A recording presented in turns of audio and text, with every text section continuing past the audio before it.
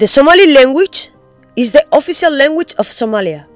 It is a member of the Cushitic branch of the Afroasiatic language family, and its nearest relatives are the Afar and Saho languages. Somali is the best documented of the Cushitic languages, with academic studies of it dating from before 1900. Somali dialects are divided into three main groups: Northern, Banaadir, and Mai. Northern Somali or Northern Central Somali forms the basis for Standard Somali. Banaadir, also known as Coastal Somali, is spoken on the Banaadir coast from Adale to south of Merka, including Mogadishu, as well as in the immediately heighted land. The coastal dialects have additional phonemes which don't exist in Standard Somali. Mai is principally spoken by the Digil, Abirifle, Rahangwein clans in the southern areas of Somalia. Since Somali had long lost in accent script, a number of writing systems have been used over the years for transcribing the language. Of these, the Somali alphabet is the most widely used and has been the official writing script in Somalia since the government of former President of Somalia, Siad Barre, formally introduced it in October of 1972. The script was developed by a number of leading scholars of Somali, including Musa Hali Ismail, Galal, B.W. Arthur Thayebsky, and Shain Jama Ahmed, specifically for transcribing the Somali language, and uses all letters of the English Latin alphabet except P, V, and Z. Besides Ahmed's Latin scripts, other orthographies that had been used for centuries for writing Somali include the long-established Arabic script and Wadaa's reading. Indigenous writing systems developed in the 20th century include the Osmania, Borama, and Kalara scripts, which were invented by Osman Yusuf Khenadid, Sheikh Abdurrahman Sheikh Noor, and Hussein Sheikh Ahmed Kadare, respectively. In addition to Somali, Arabic is an official national language of Somalia. Many Somalis speak it due to centuries-old ties with the Arab world, the far-reaching influence of the Arabic media, and religious education. English is also widely used and taught. Italian used to be a major language, but its influence significantly diminished following independence. It is now most frequently heard among older generations who were in contact with the Italians at that time or later as migrants into Italy. Other minority languages include Brabanese, a variant of the Bantu Swahili language that is spoken along the coast by the Brabanese people. The clan groupings of the Somali people are important social units, and clan membership plays a central part in Somali culture and politics. Clans are patrilineal and are divided into sub-clans and sub-sub-clans, resulting in entire families. Major Somali clans: Ishaq, Darok, Bir, Hawiye, Rahawin, Digil, and Birifle. Minority clans, Yareerweyne and Barwani, were not dressed in westernized clothing such as jeans and t-shirts. Somali men traditionally wear the Mawis with a sarong-like garment worn around the waist and a large cloth wrapped around the upper part of their body. On their heads, they often wrap a colorful turban or wear the koffiyat, an embroidered taqiyya. Due to Somalia's proximity to and close ties with the Muslim world, many Somali men also wear the tawaf, kahamilis in Somali, a long white garment common among Muslims. Traditionally, Somali attire for men consider days of two sheets, often plain white, one draped over the shoulder and the other tied around the waist. The sheet sometimes had embroidery, patterns, or laced borders. This attire is no longer common, though it can be found in some rural communities. During regular day-to-day activities, women usually wear the guntino, a long stretch of cloth tied over the shoulder and wrapped around the waist. The guntino is traditionally made out of plain white fabric, sometimes featuring with decorative borders. Although nowadays alindi, a textile common in the Horn region and some part of North Africa, is more frequently used. The garment can be worn in many different styles and with different fabrics. For more formal settings such as weddings and religious celebrations like Eid, women wear the didak, a long, light, diaphanous voile dress made of cotton or polyester fabric. It is worn over a full-length half sleeve and a brassiere, known as the gorgorat.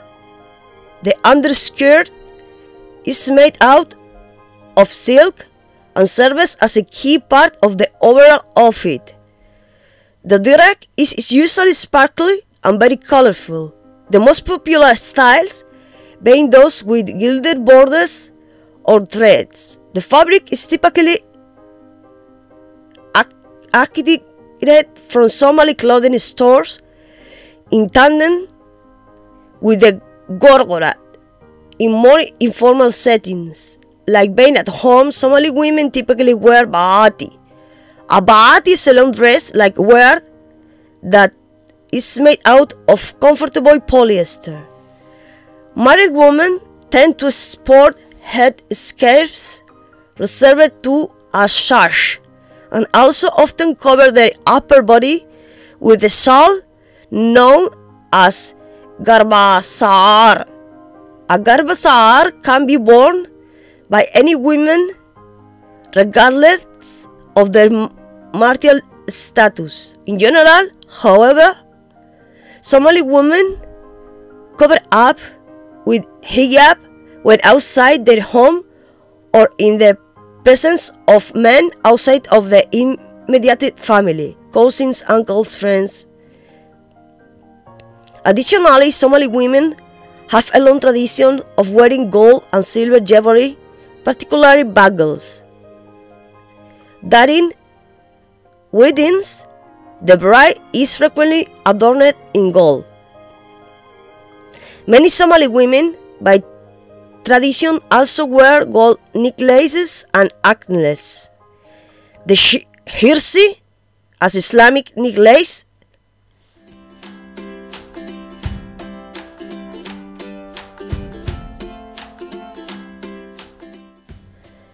likewise done in Ethiopia and Yemen, is frequently worn.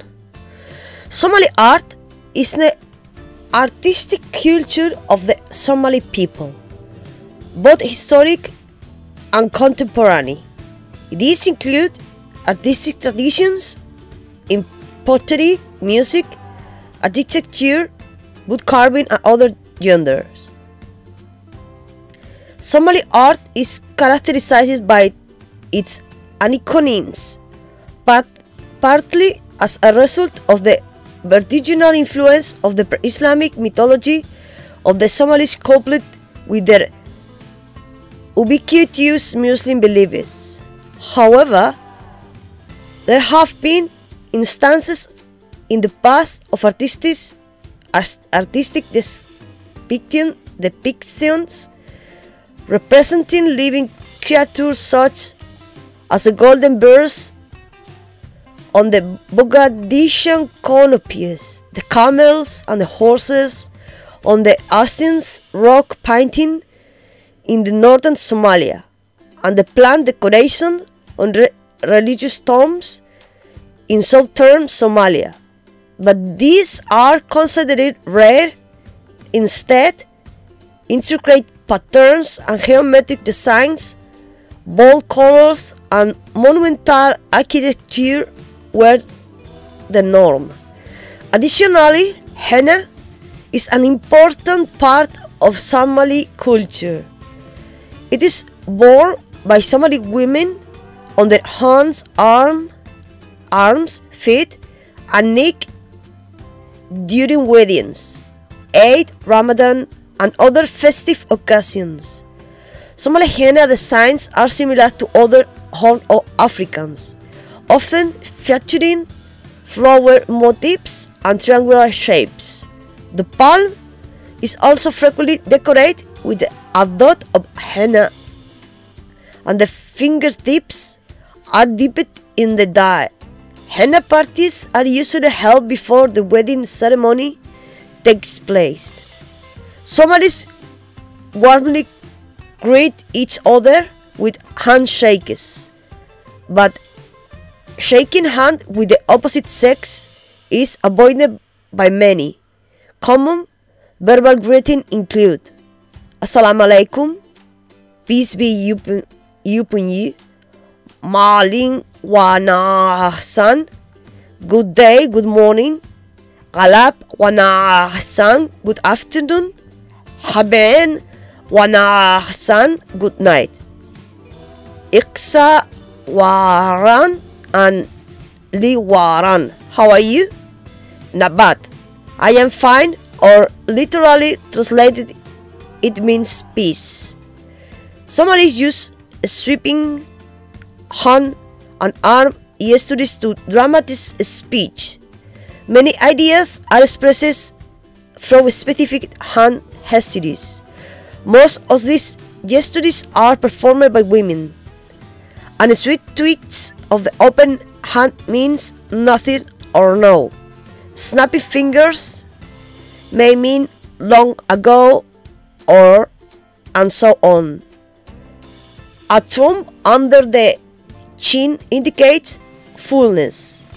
It is impolite to point the sole of one's foot or shoe at another person. It is impolite to use the index finger to call somebody. That gesture is used for calling dogs. During the Siad Barre era, a new greeting intended to combat the prevalence of clan names was introduced called Ja'ale, which in Somali has dual meanings, including the color yellow and comrade or friend. Somali scholars have for centuries produced many notable samples of Islamic literature, ranging from poetry to hadith. With the adoption of the Latin alphabet in 1972 to transcribe the Somali language, numerous contemporary Somali authors have also released novels, some of which have gone on to receive worldwide acclaim. Of these modern writers, Nuruddin Farah is probably the most celebrated. Books such as From a Crooked Rib and Links are considered important literary achievements, works which have earned Farah, among other accolades, the 1988 Neustadt International Prize for Literature. Farah Mohammed Jama'awul is another prominent Somali writer who is perhaps best known for his Darwish era novel, Ignorance is the Enemy of Love. Muhammad Ibrahim Warsame is considered by many to be the greatest living Somali poet, and several of his works has been translated internationally. Football, or soccer, is the most popular sport in Somalia. Important domestic competitions are the Somali League and Somali Cup, with the Somali national football team playing internationally. Basketball is also played in the country. The FIBA Africa Championship 1981 was hosted in Mogadishu from December 50 to December 23, 1981. Darwin, with the national basketball team, received the bronze medal. Abdi Bile was the first athlete from Somalia to win a gold medal at the IAAF World Championships in Athletics when he became 1,500 meter champion at the 1987 World Championships. Farah has also won the 3 World Championship golds and 2 Olympic golds at the 2012 London Olympics in the 5,000 and 10,000 meters. In the martial arts, Faisal Jailani Awais and Mohammed Dek Abdullah took home a silver medal and 4th place, respectively, at the 2013 Open World Taekwondo Challenger Cup in Tongeren. The Somali National Olympic Committee has devised a special support program to ensure continuous success in the future tournaments.